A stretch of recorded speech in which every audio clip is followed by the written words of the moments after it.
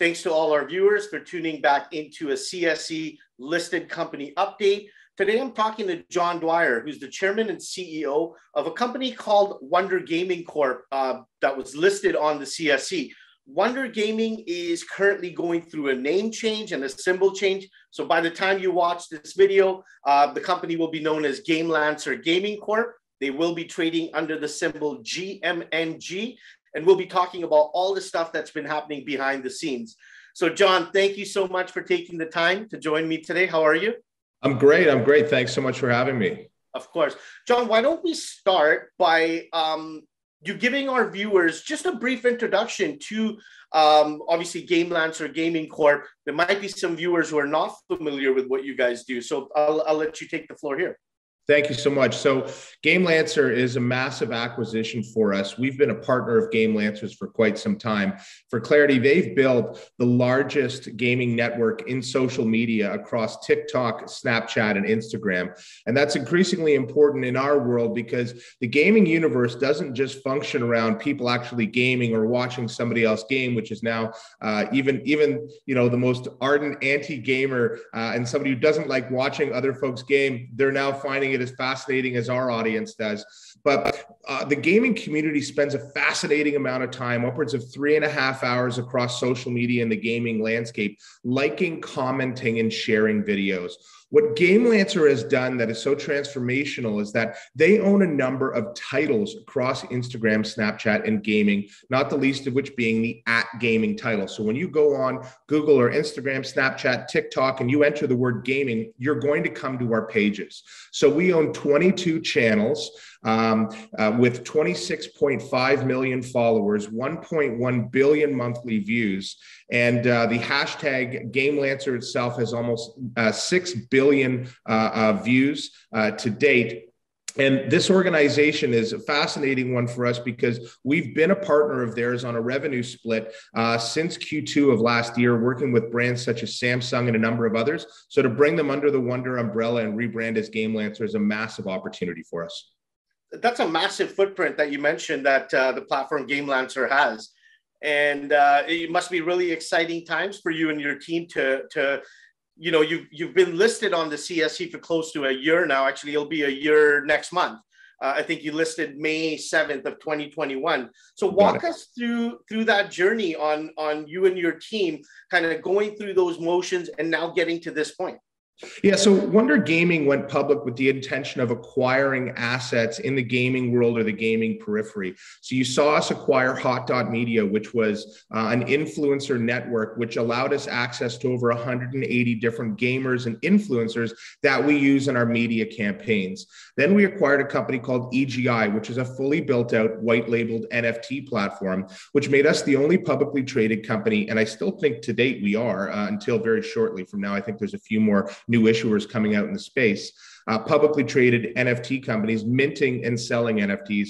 We have a variety of different products coming out from products with the NHLPA and the NHL Alumni Association, some of the Toronto Raptors. We're minting NFTs as the exclusive partner for John Tavares, the captain of the Toronto Maple Leafs.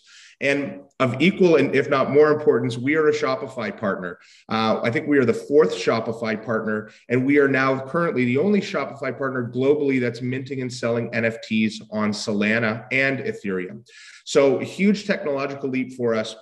And what makes this ultimately, in terms of the relevance of Gamelancer, so important is that there's a lot of companies in gaming or esports right now talking about the size of their network. And they say, we have 190 million views, we have 200 million views. But what constitutes that network? That's the important question that investors need to be asking themselves, because often what it is, it's an aggregation of a number of different gamers and influencers who have a relationship with that company. But these aren't owned and operated channels. So they can't turn the switch on and off when they want to do media campaigns. They actually have to go to the influencers, ask them, set up a time, and more importantly, pay them and arrange an agreement such that they're going to show up to a stream or to an activation on time to promote whatever brand they're working with.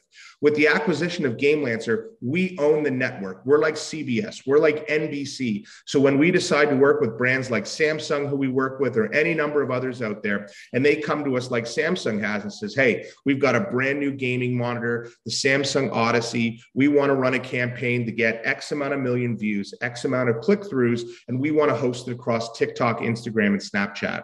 Not only are we the only entity in gaming that can provide that aggregation of a meaningful audience on those platforms, we own the channels. So we don't have these externalities and these costs associated with production like hiring influencers, because it's happening in our network. And I'd really ask everyone to go and do their due diligence and see if you can find another platform like Gamelancer across this landscape.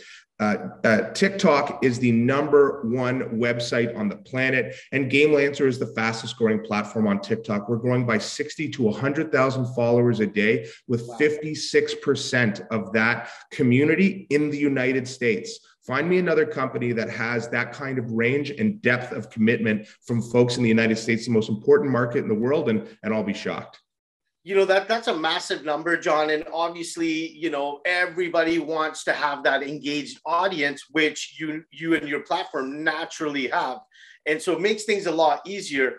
What are some of the constraints that you might come across when you're trying to build this? Yeah, I mean, we don't necessarily look at it through the lens of constraints. I think right now, obviously, it's been tough for small caps across the board, and I think it's going to continue to be for the balance of the year. Wonder Gaming is very fortunate. We do not have any debt on the books. We recently just finished a $10 million financing, which was led by the Desmarais family. My business partner, Max Desmarais, and his family led this round. We had tremendous support from groups like TRE Advisors that wrote a big check as well. And so to be able to pull that off in a market like this, which gave us the necessary capital to go out and acquire Gamelancer, we think that's a huge move. We've got a number of term sheets at the moment that we're looking at as it relates to debt, which is going to give us growth capital. I think the rest of this year is largely going to be defined as a bit of a war of attrition for companies like ours from a cash perspective. And those companies that have cash on hand, it can continue their acquisition strategy, continue to be intelligently acquisitive as we intend to be, and we're cashed up to be, is going to be really important about separating companies from the winners and those that are going to continue to struggle. And I think most importantly, what we want the market to see is what our customers see. When media agencies and big multinational media companies like some of the biggest banks here in Canada, which we're engaging with, we're really excited to speak publicly about that shortly. And of course, Samsung, who we've done activations with, and a number of other clients. When they come to us, what they have is a unique value proposition. I encourage everybody watching this video, go on to TikTok, look up the word gaming, look up the word gamer, look up Gamelancer. You can see how big our network is. We're populating videos every day. And of equal importance, we have a fascinating array of videos and a growing business on Snapchat. So Snapchat last year launched Snap Gaming. We have 5 shows. Our #1 show is E-Girl, which is all about empowering women in gaming. We've made 73 episodes across the Snap Gaming app. And that comes with a fascinating revenue structure, because it's a rev share with Snapchat. So they're naturally incentivized to bring advertisers to the table, because every time they make $1, we make $1, and vice versa. So that's a great opportunity for us to see MRR on the balance sheet. Gamelancer, which was publicly stated, was generating upwards of $250,000 USD and growing per month as early as October from this one revenue silo alone. So you're going to see some great numbers coming out of us this year, and some big acquisitions on the horizon. Yeah. John, I think it would be unfair to not talk about this, because you and your team have a fantastic advisory board. You've also aligned yourself with certain athletes, entertainers. You want to talk a little bit about that so our audience is more familiar with it? Sure. Yeah. So, I mean, we've got a great group around the table. We have an engagement with CAA such that we work with their entire NHL roster, which includes Sidney Crosby, Nathan McKinnon, a number of others. And that's not just on our media side, but on NFTs as well. The first engagement of that sort was with John Tavares, the captain of the Toronto Maple Leafs. We've had a ton of fun working with Chris Boucher of the Toronto Raptors. We've done a number of activations with him, most recently both him and our man Fred VanVleet, who big up to Fred for making the All-Star game this year. He had his first triple-double. We did a Samsung activation, I believe it was on the 8th of January, on a Saturday afternoon with Chris Boucher and Fred VanVleet about the Samsung 32-inch Odyssey monitor and the new SSD. Not trying to do a product shout out, just give it the reality of this campaign. And that was the day after Fred had his first triple-double. And man, he came into the studio with our team, with our Joybox curation team that was all here in Toronto. And just the electricity in the room, and to be around these guys and have that translate to being on camera talking about our products, the client is absolutely delighted. So you're going to see a lot more coming up with Fred, Chris Boucher, John Tavares and the group at CAA. We're just delighted. We have so many programs and activations and campaigns going to roll out throughout the balance of the year. And now we've got our own network to broadcast it across. So we're really excited.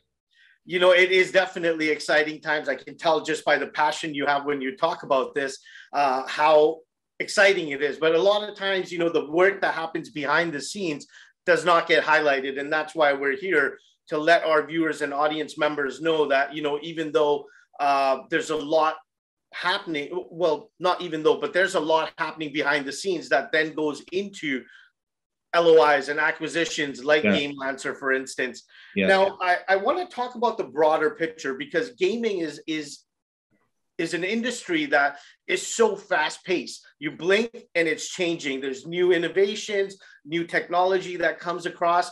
So you and your team have been spending a little bit of time at different conferences, I think across the world, if I'm not mistaken, getting to have your feet on the ground, getting to meet the people with the new tech, finding new platforms. Talk to us a little bit about what that ecosystem is looking like in 2022 and what new trends are that you and your team are seeing. Yeah, I mean, in Canada, you don't have to go that far. Canada has some amazing companies. You look at GameSquare, ESE, Overactive Media, Enthusiast Gaming. These are fantastic businesses, and we all work in the same ecosystem. We may compete together on the media vertical, some companies more so than others, but there's a lot of very unique product technology and content coming out of Canada. The gaming industry is one that is constantly looking for innovation, and what we're seeing right now is the real winners are emerging in a data-first world. It's understanding who your audience is, who your constituency of viewers is, and consistently providing them a product that they want to see.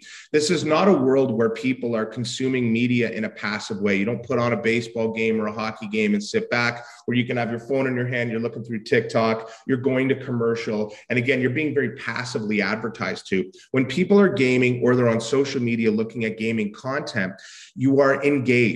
And if you're looking at it in environments, and this is really important, if you're on YouTube, for instance, you're being just bombarded with programmatic advertising, banner ads, pop-up ads. You're having your video paused consistently for other advertising that may not be germane to your likes and what you're out there purchasing. But on Instagram, Snapchat, and TikTok, for instance, you don't see programmatic advertising. You're seeing an uninterrupted viewing experience. And so that's where you're finding a lot of the gamers going. And there are some businesses that have done a great job of doing it. I'm fascinated to see what FaZe Clan does when they come out with their IPO going out at $1 billion valuation. It's going to be a game changer for the industry. Well said, John. I really appreciate you taking the time to not only educate myself, but our viewers a little bit about the gaming sector, I should say, and what these new innovations are. A big kudos to you and your team for all the hard work that has gone in since listing about a year ago to now, this major LOI, acquiring Gamelancer and then moving forward. So I'm excited to see what you and your team have in 2022. Is there any milestones that you're able to talk about that our viewers can look out for? Yeah, I mean, we're going to be providing some guidance shortly on our revenue targets for the balance of the year. I think people are going to be very happy to see some of the engagements we have. We're as patriotic as the next Canadian, but a huge portion of our business is in the United States. We're working diligently towards an uplisting. We're working diligently towards having our headquarters in Los Angeles. It's important to note that Gamelancer was founded in LA. Our sales team is headquartered in LA at Wonder, and this is a company we've been working with for over 9 months now. So it's very much a hand in glove fit. So you're going to see big names across the United States, and we are going after some big budget, multi-quarter RFPs, and we're going to be the new kids on the scene that are shaking things up and getting those big contracts across the finish line. I love it. I love that vision. Now, where can our viewers go to not only find out about you, your team, the advisory board, but keep up with your news that's going to be coming out later this year? Yeah, so go to Gamelancer.com. And again, if you're on social media, or if you're not, make sure to download TikTok, get Snapchat, get Instagram, and look up our handles. You can see daily content that we're putting out. One of the trickiest things about gaming and esports is that it's a story that a lot of people that aren't part of our universe find difficult to understand. Gamelancer and our value proposition is very straightforward. We own a massive audience across 22 channels, and we are plugging in the world's largest brands to allow them to interact with that Gen Z and millennial category. And again, with 56% of our audience in the United States and upwards of 85% of our audience in Canada, the United States, the UK, and Australia, we are ground zero for all things that brands and advertisers and media agencies want. So I'm just so excited. Go on to TikTok, Instagram, Snapchat, look at the handles Gaming, Gamer, Gamelancer, and also check out eGirl, and you're going to see our channels growing. Well articulated message, John. I look forward to having you back on in the next little while, talking more about some of the new stuff that you and your team have developed. To everybody watching, you have been listening to Mr. John Dwyer. He is the chairman and CEO of Gamelancer Gaming Corp. That trades on the CSE under the symbol GMNG. Thanks again, John.